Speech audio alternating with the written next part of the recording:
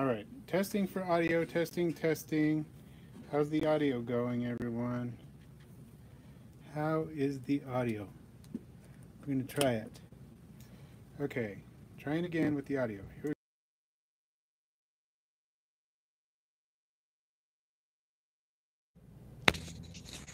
All right, how's the audio now? How is the audio? Let me know how it's going. Hey, my friend, you're not going to be doing that. You hear me now? Okay, good. I'm just configuring and then dropping my microphone. I'm not sure why the microphone wasn't working before, but it is now. So that's what's important, right? Okay, cool. I've got snakes attempting to climb out of this box here. Sorry, buddy. Don't mean to scare you. These lovely, lovely melanistics. Oop. One just hightailed it right out of the... You probably don't want to see my hairy arm.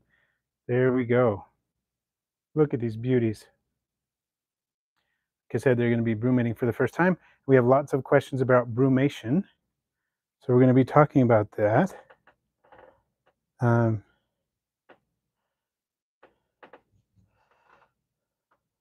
So you're female 8, you're male.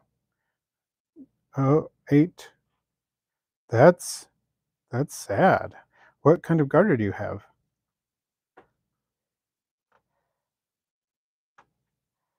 These are so beautiful, aren't they? They just, every time, blows my mind.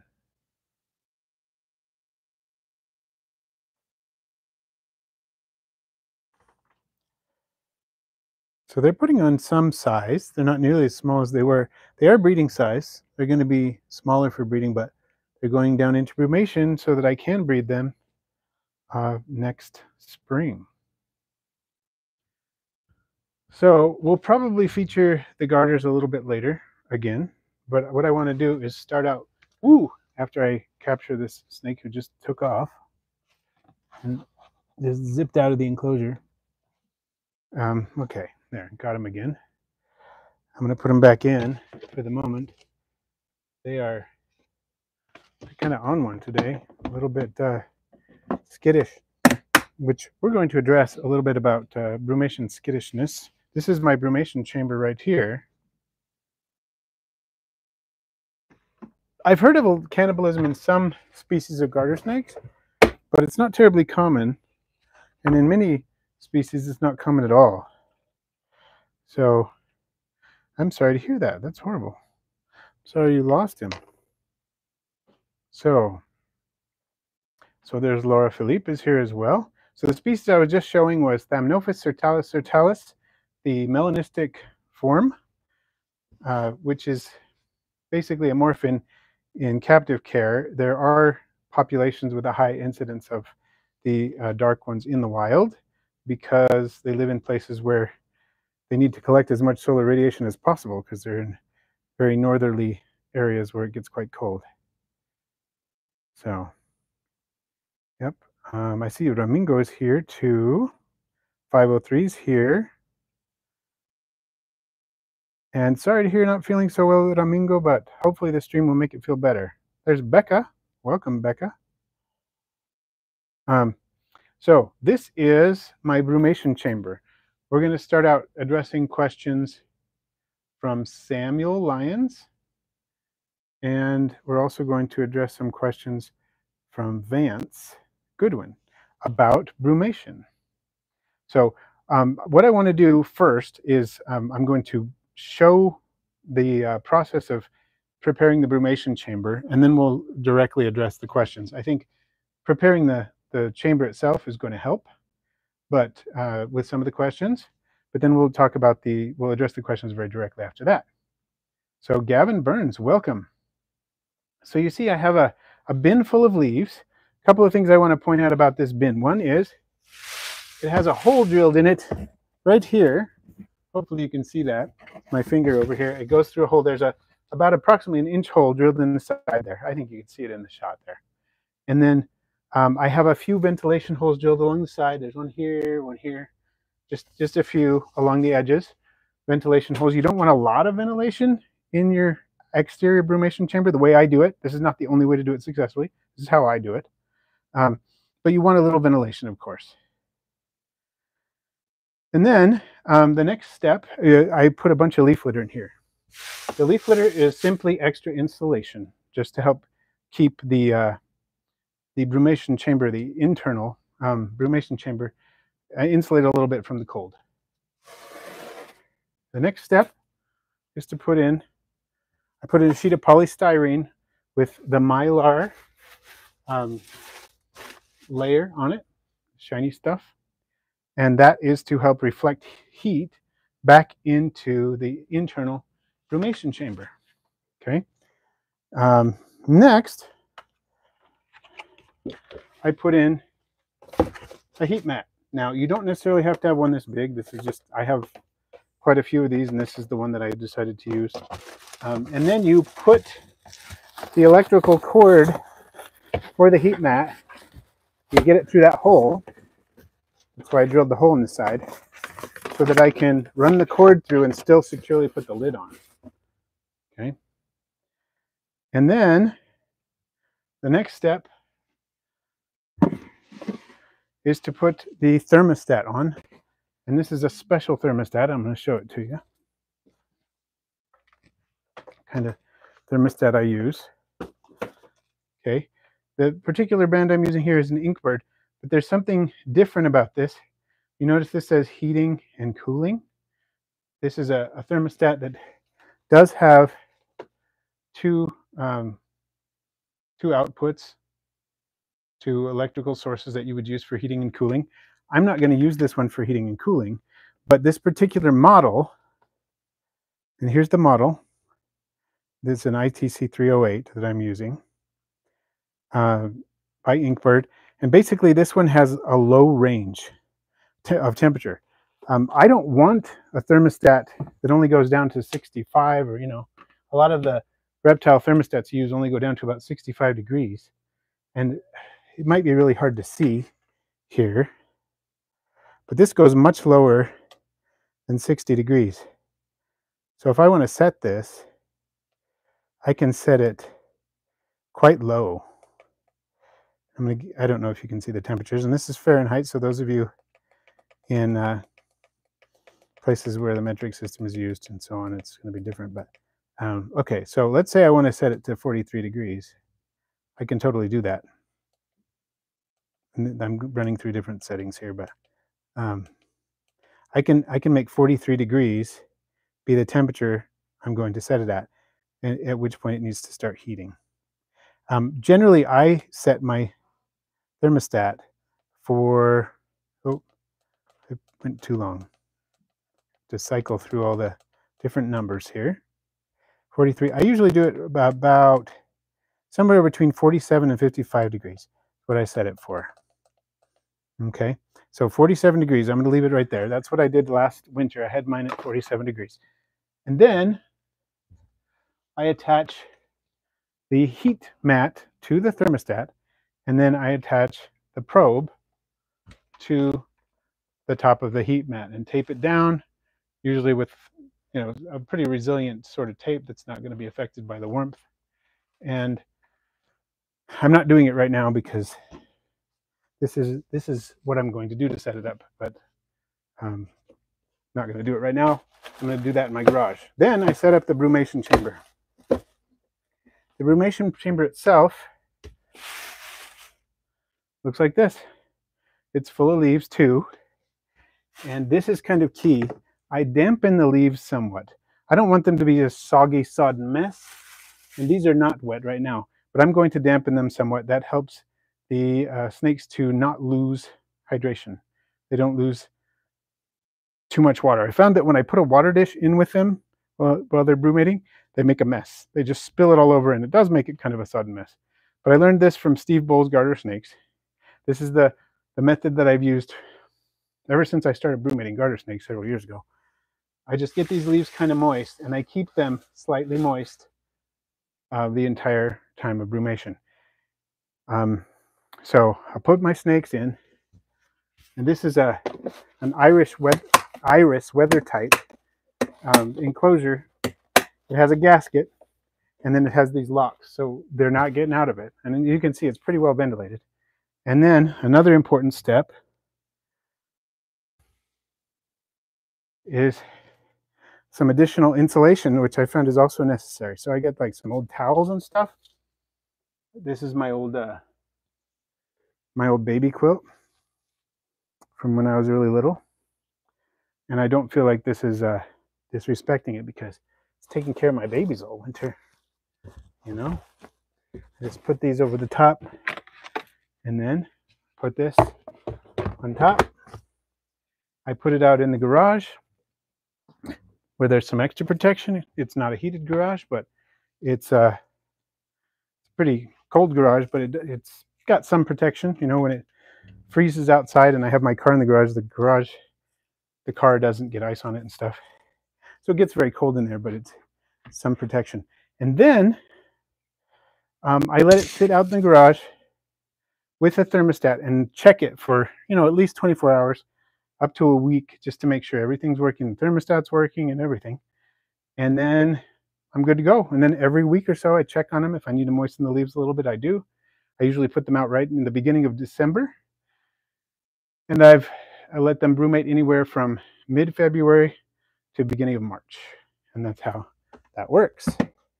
So I'm going to now adjust the camera, and then we'll directly address some of those questions that we were talking about. Sorry, this is going to be a little wobbly for a minute, but I want to look at, you know, the camera as much as I can and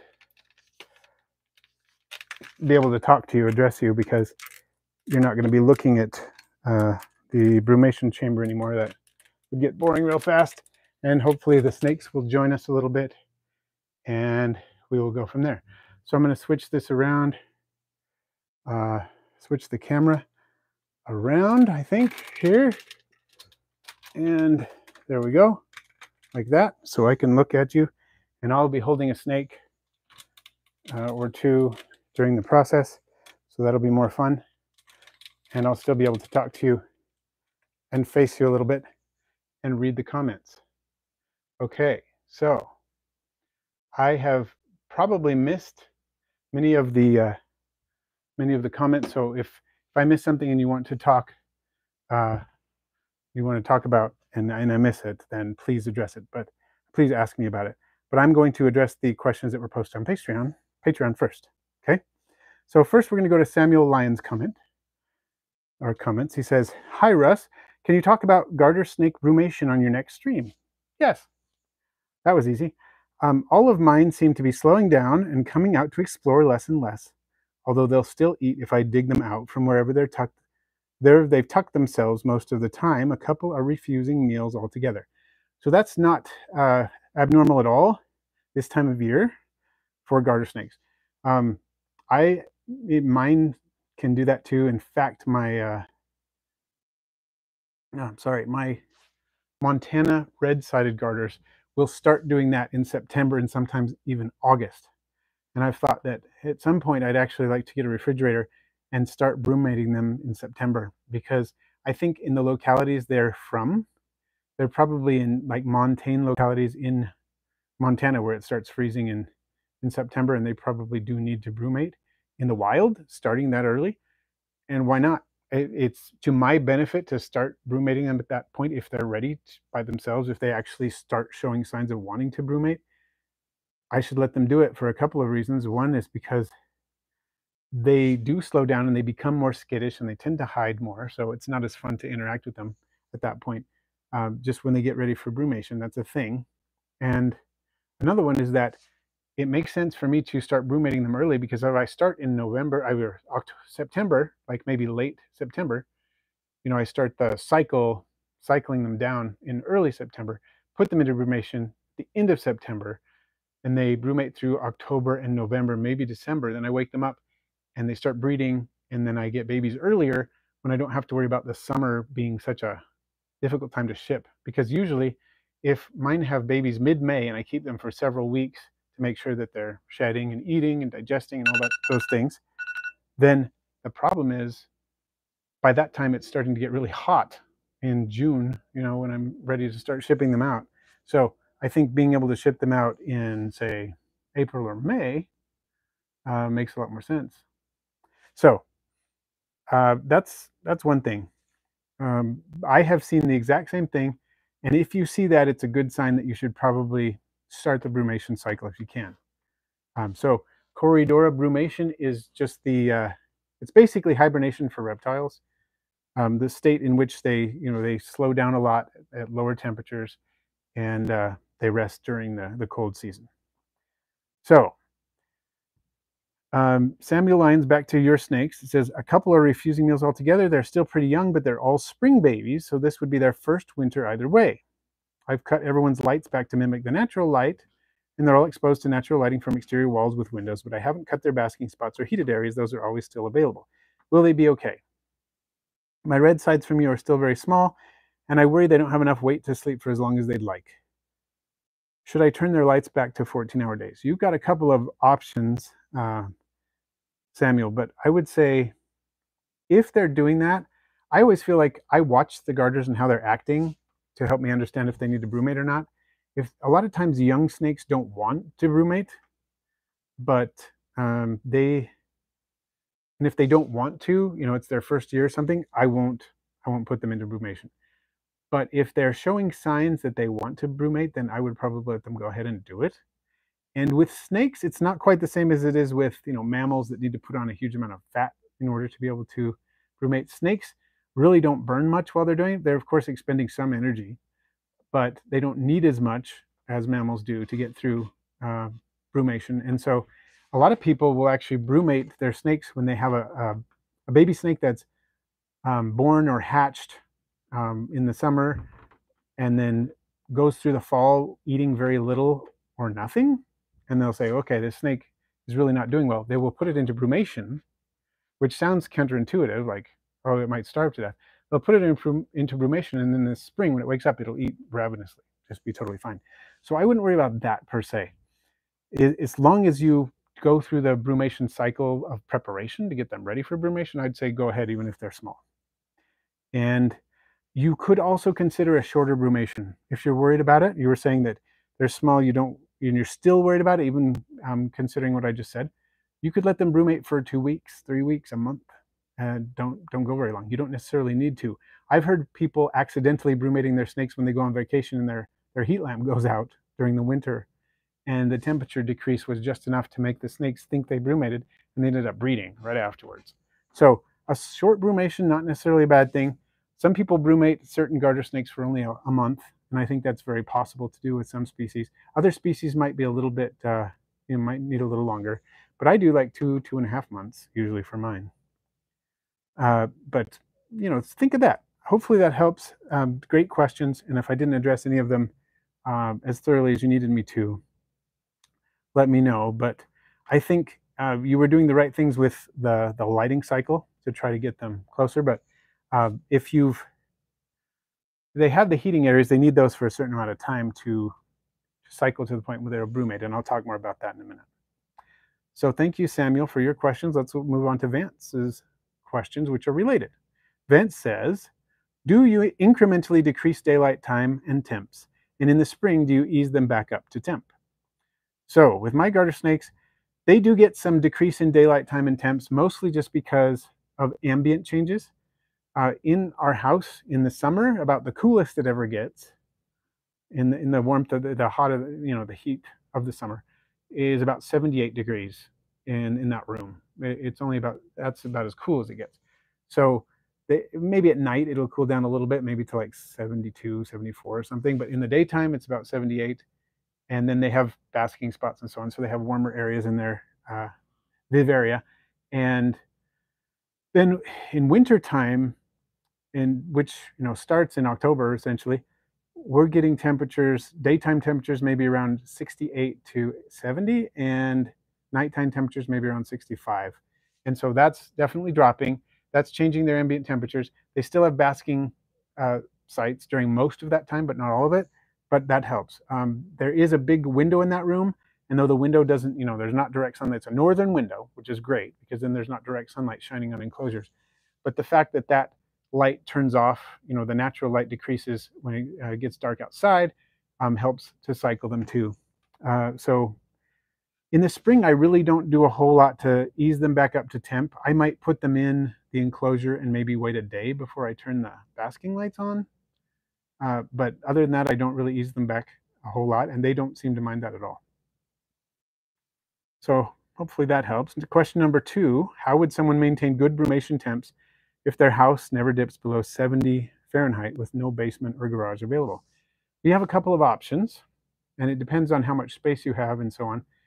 A lot of people I know just use a refrigerator.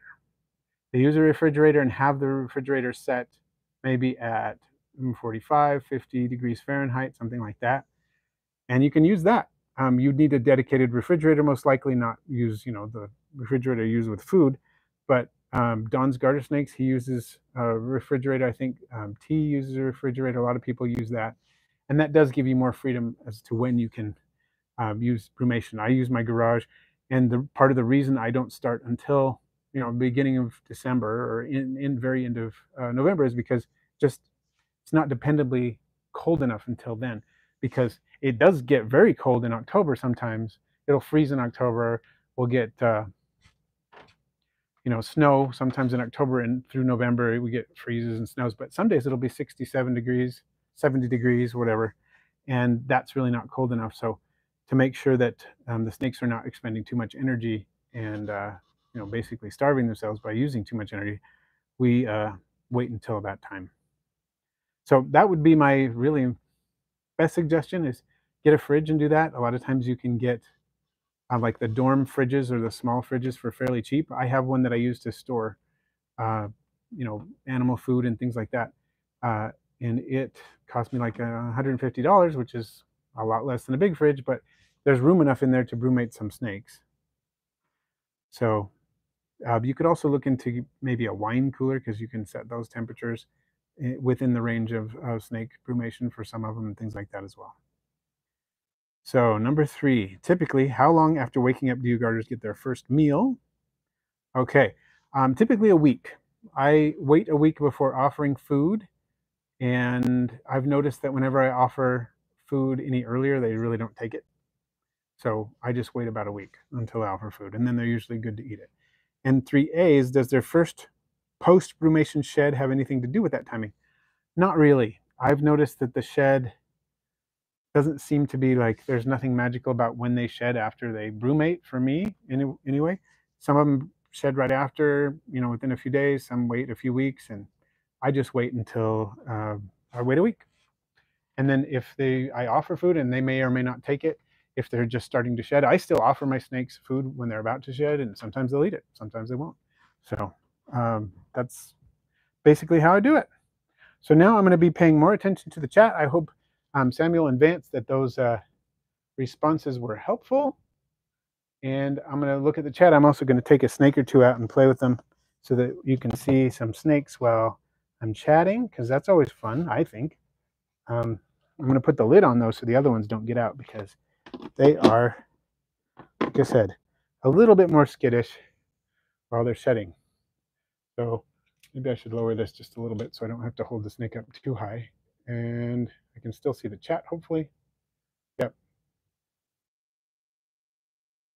Okay, I see that people are talking about spider beetles. I see Hannah Stewart. I'd like to ask what temperature you suggest to brumate California red-sided garter snakes. The info I see online seems to be for more northerly species. Thanks very much. I think in many cases, it depends on the locality of the California red-sideds, because throughout different portions of California, you'll get different temperature ranges. And so if you have some locality information for your red-sideds, that may help. For example, my wife is a California native, just like the California red-sided garter snakes, and she is from an area where it snows in the winter and gets quite cold. But of course, there are places in California where snow is pretty rare and where the temperatures throughout the winter are on average much higher than where my wife lives. So I would say if you have locality information, that could be helpful, because there may be places where you could do the same temperature range that I do for mine and set your heater at 47 degrees Fahrenheit. There are other snakes that, garter snakes, California garter snakes that are on the coast and so on, where the daytime temperatures in the middle of the winter might be in the 60s and 70s, and you might not want to go quite that low. I would say you're probably safe at around 60 to 65 degrees, though, in general. That's really not too cold, but it's cold enough. And I would probably not let the Cali Reds brumate too long. I think I would maybe do a month if I were going to do with the Cali Reds. I don't work with Cali Reds. That's my disclaimer. But just based on that would be my gut feeling that I would do based on what I know about them, which is admittedly limited. Okay. So this is Carlos right here, it looks like. Carlos, one of my melanistic male garters. Nice to see you here, Kevin. Oh, Tarantula Collective with a super chat. Nice. And thank you. Really glad you love the content. And I'll try to keep doing what I do. I love your content too, as you know. So yeah, thanks you so much, Richard, for the super chat. That's awesome. And I just shipped out the winner of the Harmony House gift that we did. Dylan was the name of the winner, the one who won the Aquarimax $75 gift card for that, and I just shipped it out the other day. So that was really fun. Thank you for inviting me to participate in that. Great cause. And let's see. I love their white chins. Yeah. And part of the cool thing is that the white chin helps you identify them because they all have slightly different scalation. See how Carlos has one white dot? I don't know if you saw that. One white dot on the side there. You can kind of see that. And his counterpart, the other male that I have, Cecil, has a longer line of white dots. And so I know that he's Cecil. And Grenda doesn't have any supralabial scales that are white, but she has sublabial scales that are white.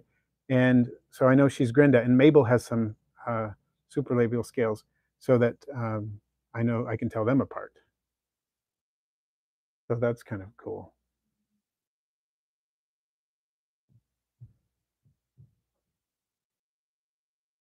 I noticed, Richard, that you got some spider beetles. They're so interesting looking. And the macro shots you did were fantastic. So name, where can I buy live specimens of giant scavenger beetles online this time of year? I would definitely check with Bugs in Cyberspace. I think he still has some available. Let's see. Theropod Hunter, have you ever kept Chromis vittatus? I have not.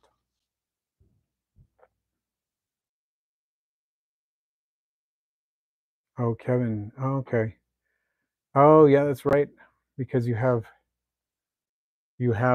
this species natively in your state, so you couldn't breed melanistics and then sell them. That's right. But I guess you could keep them. You just couldn't breed them and sell the babies. Yeah, we're fortunate that that's not a problem. We don't have easterns in this state. We have the valley garters, the Thamnophis fitchi. We have the wandering garters, which are by far and away the more common species, which is Thamnophis elegans vagans. And then we have a couple others. We have a black-neck. We have a limited range of black-necked garter, and debatably possibly one or two others that are in limited ranges. But as far as commonly seen in the state, it's only those two.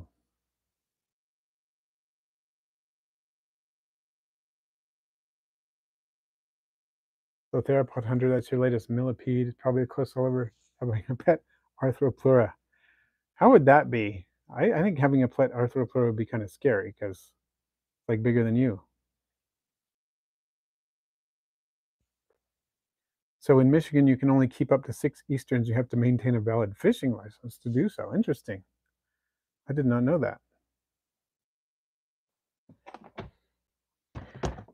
I believe to collect reptiles in this state to keep, not just to pick up and look at, I believe we have to have a valid fishing license too, and you have to go through take a questionnaire sort of thing about reptiles. Look at this pile of snakes. I think the lighting's a little bit different from here than it was before, and you can see their bellies better. Those ventral scales are amazing. Those ventral scutes. So shiny. Sorry about that. Tried to not cough into the microphone here. Hopefully that was successful.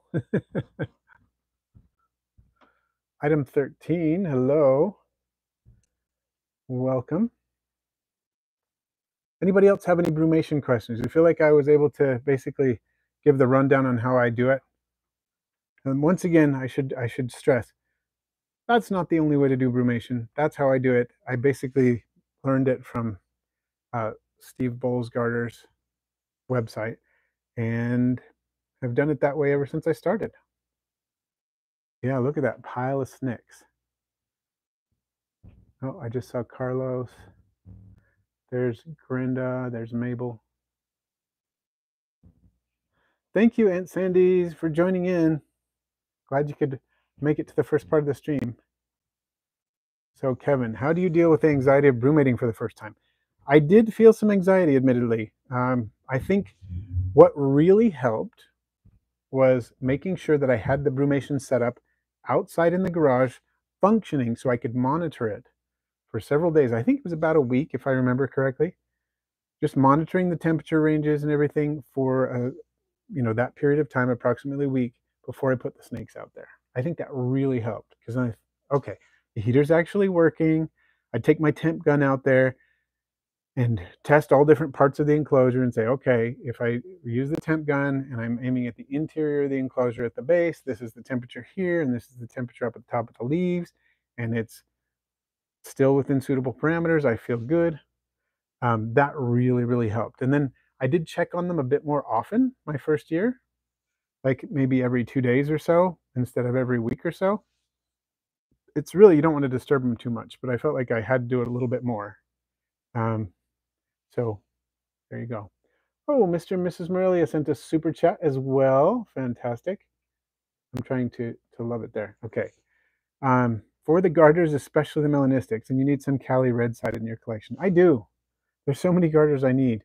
I would love to have Cali reds. I would love to have Oregon red spotteds too, which look a lot like the Cali reds, but a little more calm in general.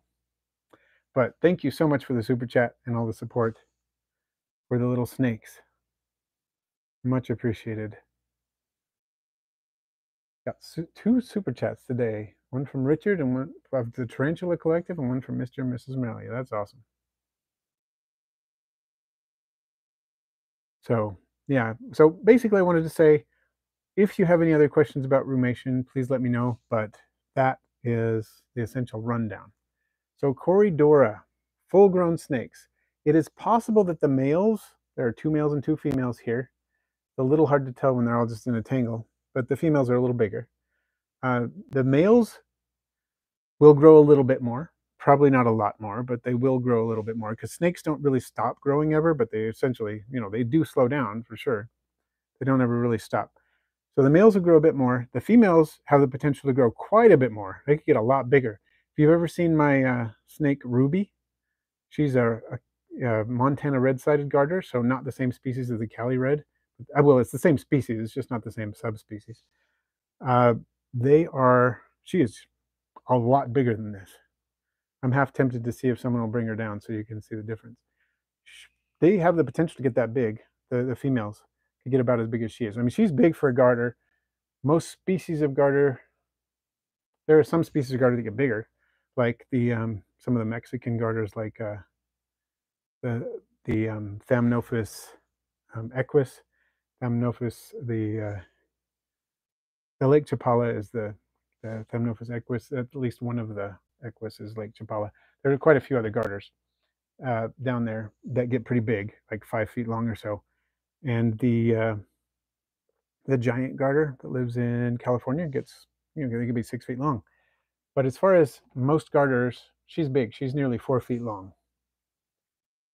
So these definitely not done yet. The males might be close to done. The females are probably going to put on a good deal of size.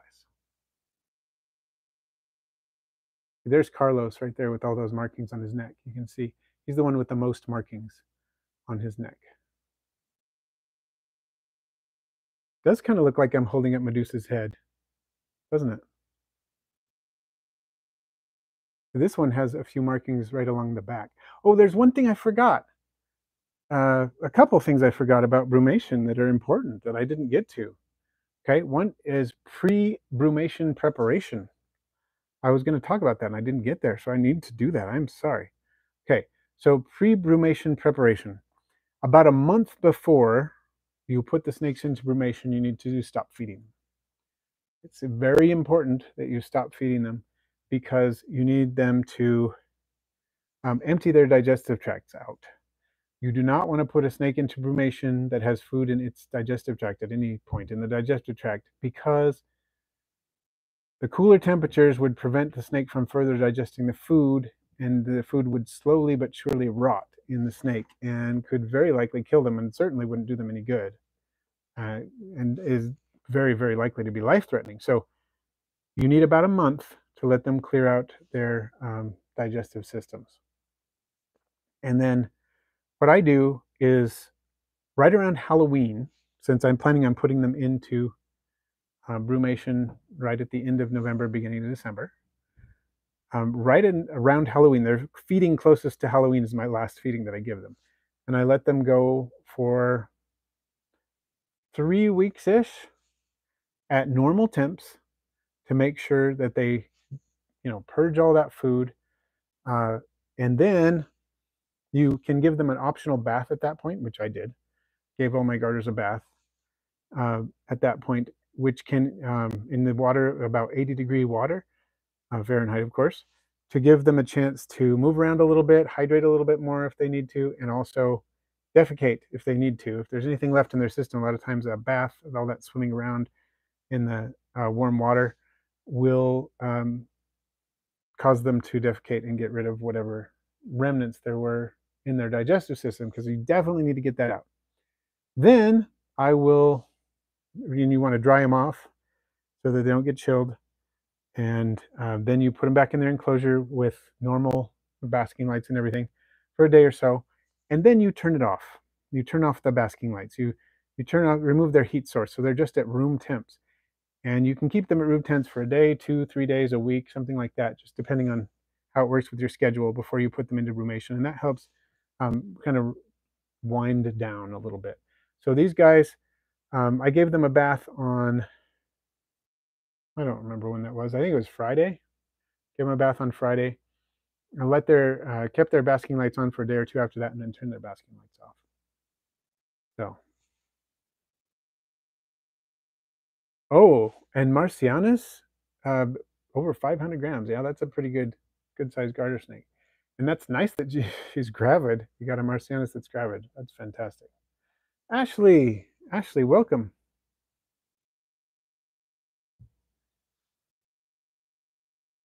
Yeah, so I guess it could be considered a type of food poisoning in that food poisoning is often caused by bacterial growth on the food.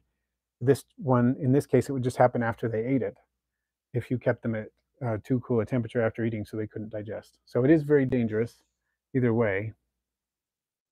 But yeah, definitely don't feed your garters for at least, I would say, 3 to 4 weeks before you put them into brumation. Let them make sure they get rid of all that food in their systems first. And just to refer back to something I kind of alluded to but didn't maybe state directly, garters will often get a little bit skittish, a little bit less likely to come out and explore right near the time they start getting to brumation. That's the first sign that I notice that it's getting time to start the cycle, is that they don't want to come out, and they tend to be a little more skittish. And then they often will get to the point where they'll start refusing food. Some will, some won't. Some will eat right up to the time when I stop feeding them, but others will start refusing food. And so usually in August even, I will go from feeding my garters twice a week, my adult garters twice a week, to feeding them once a week in August, and do that through September and October because they just don't want to eat as much. They're usually, once they wake up from brumation, about a week after they wake up from brumation, they really want to eat. And it depends. The females usually want to eat more than the males. The males are in sort of mating mode and may not eat for a few weeks after brumation. I should have mentioned that earlier too. Everything's kind of occurring to me piecemeal. But I offer them food after about a week. They will often take it, but the males will be sporadic about how they will eat. Females are usually ravenous from waking up until August, and of course during all the pregnancy or their state of being gravid, they will eat ravenously during that whole time. But the males, especially while they're thinking about mating, they just don't want to eat as much, and they might eat once a week where the female's eating 2 to 3 times a week, and just take one pinky or something, and she'll pound 2 adult mice and a couple of quail and a few earthworms, in one sitting. She's a big snake and she'll take quite a lot. They are very shiny, aren't they? Kind of matte on the top and shiny on the bottom, which I love. It's a really nice effect. I think melanistic garter snakes are super underrated. People are all about the Mexican black king snakes. I have nothing against those. I think they're gorgeous. If I could keep one, I would. And there's lots of other gorgeous black snakes, not saying anything about that, but people forget about the garters. And I think it may be partly because you get spots like this that Cecil has. I think they just add to the charm that they have a few little spots like that. Most of mine don't have as many spots as Cecil does, but I think they're beautiful with the spots, without the spots. Ooh, sorry, buddy. They're just gorgeous. That's just how they are.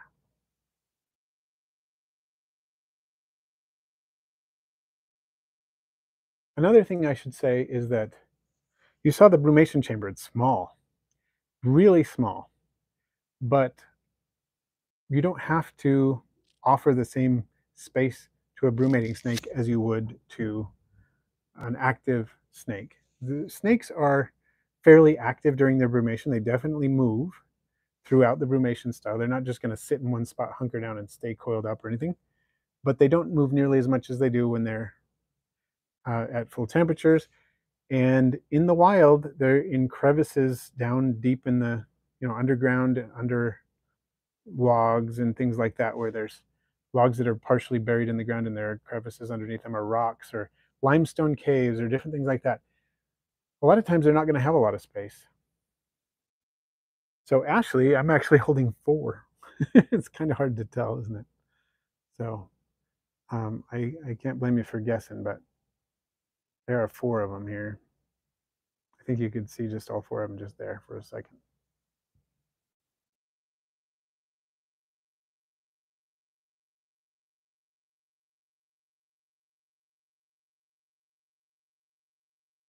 So Whitby Jet, theropod hunter, is that a mineral? That would be pretty cool if you could carve a garter snake head out of it.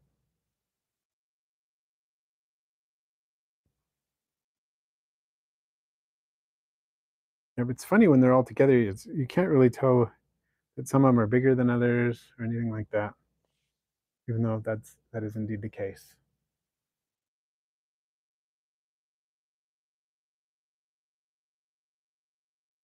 Oh, that's not what I meant to do. Live chat.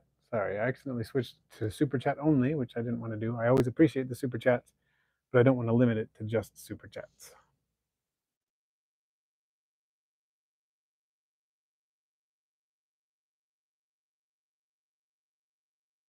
So, Kevin, you're saying the melanistic you have would hold that still, but finding others that do the same.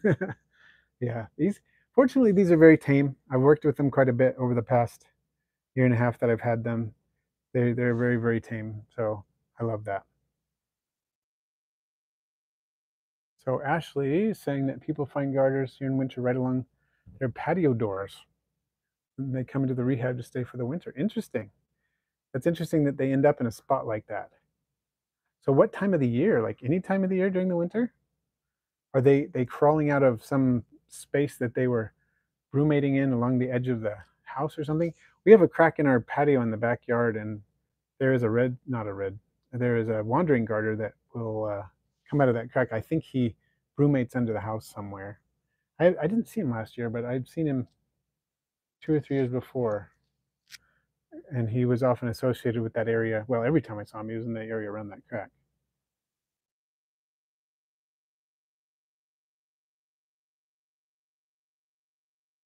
Oh, okay, so it's a fossilized monkey puzzle tree? Is that what it is there, Pod Hunter?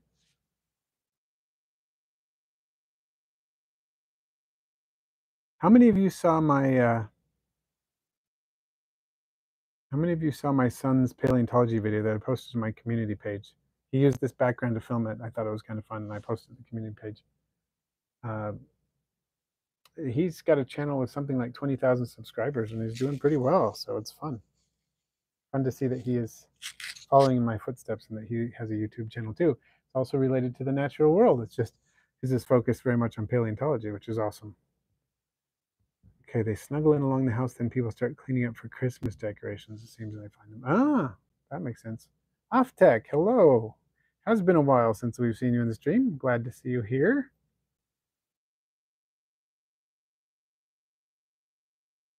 Wow, theropod hunter. I'd love to see a picture of that, of this Whitby jet that you said. Fossilized monkey puzzle tree. That sounds interesting. So, young lad, you haven't watched it yet, but you subscribed. Well, that's cool. That's cool. Now he has another subscriber. It was kind of fun for me to see him filming the video in front of this background and just kind of thinking like father, like son. It was fun.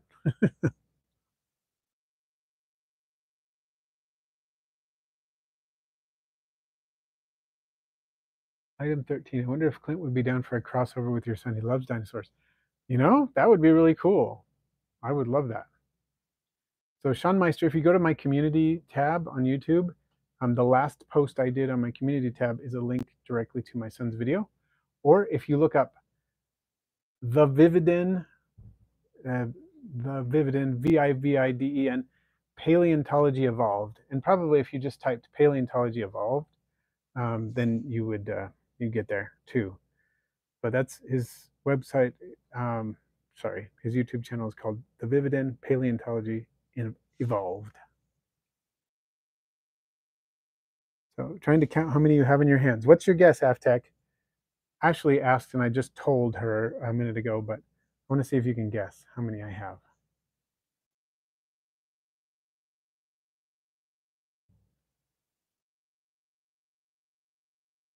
If I hold it closer, does that help? 3 at least is true. There are at least 3. All right, thanks 503 for joining in as always, and hope the kid has fun at band. A couple of our kids did band. 2 of them to be exact. One of them played the tuba and one of them played the clarinet.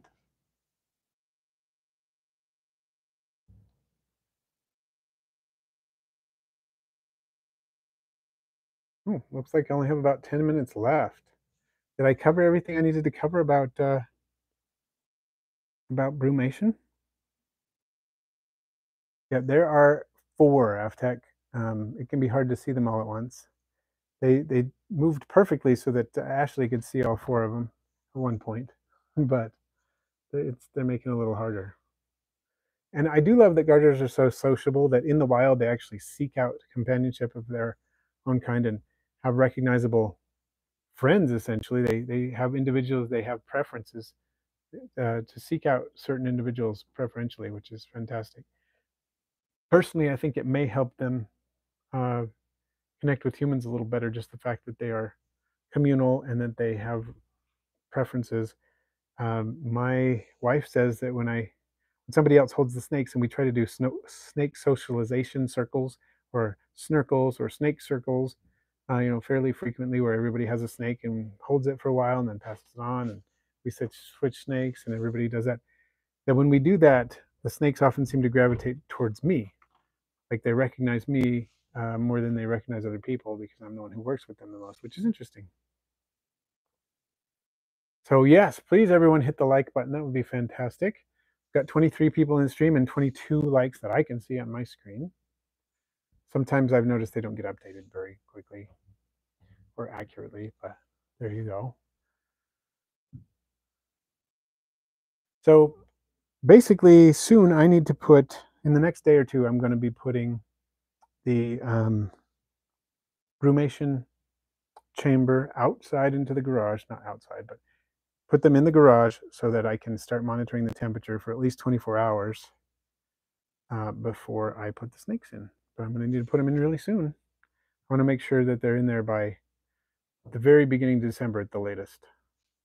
So I want them to get a good solid 2 months. So Mr. and Mrs. Merrill, I don't know that I can make it to the 12 Supreme Days of Christmas today. Hopefully I can pop in at some point. But I don't know if my donation to the Supreme Days of Christmas has been given away yet. But Frank the Tank, welcome and enjoy the 12 Supreme Days of Christmas. I hope everybody checks it out. If you haven't ever attended the 12 Supreme Days of Christmas, go to the Supreme Gecko channel right after this and check it out. It'd be cool. And Becca, I'm glad you love them. I do too. So Becca Nichols, will the whirligig beetles eat the algae wafers too?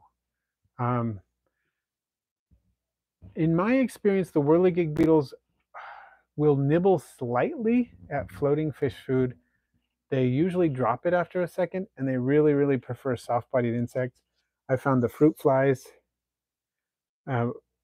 both the Heidi fruit flies, which are bigger than the melanogaster fruit flies, and the Pyralis farinalis moths are their favorite foods that I have offered them.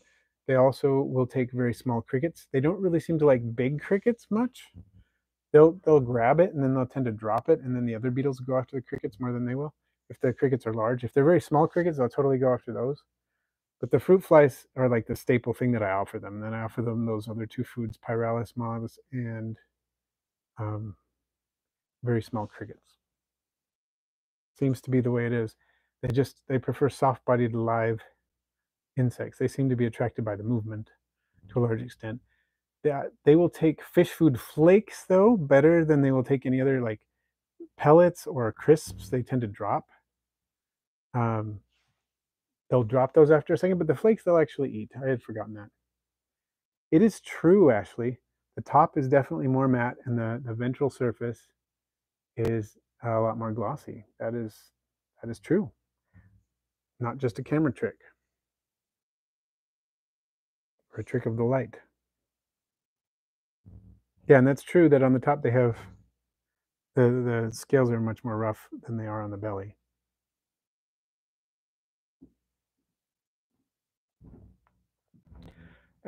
And Becca, you can definitely order fruit flies online. You can buy them at most pet stores these days too. Even the big box stores will carry fruit fly cultures. I have been culturing my own fruit flies for years and years, and that's what I do. I have fruit fly cultures for my dart frogs, for my mourning geckos, for my whirligig beetles, for lots of creatures, my young spiders, that kind of stuff. So fruit flies, if you're going to have whirligig beetles, whether they're the giant whirligig beetles or the small whirligig beetles, either way, fruit flies are good. The small whirligig beetles would probably be fine. I'm sure they'd be fine with the Heidi fruit flies, but they would also be fine with the melanogaster. And for that matter, the giant whirligigs will eat the melanogaster. I just feel like the Heidi are more of an appropriate food item because they just kind of like the difference between eating popcorn and eating a drumstick, I guess.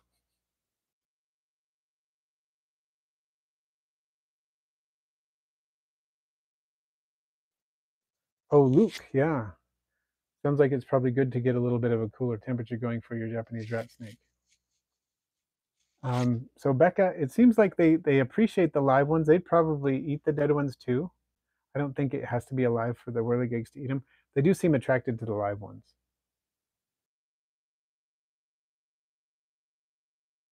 Can you put a collar on a garter snake and let it hunt squirrels in my yard? Well, I don't think they've developed a collar that works for garter snakes yet. And I don't think they have squirrels that are small enough for garter snakes either. But it's a funny image for sure. I think Gamera would be a good name for a sulcata tortoise. They're practically kaiju already, sulcata tortoises, by the time they grow up. So that works.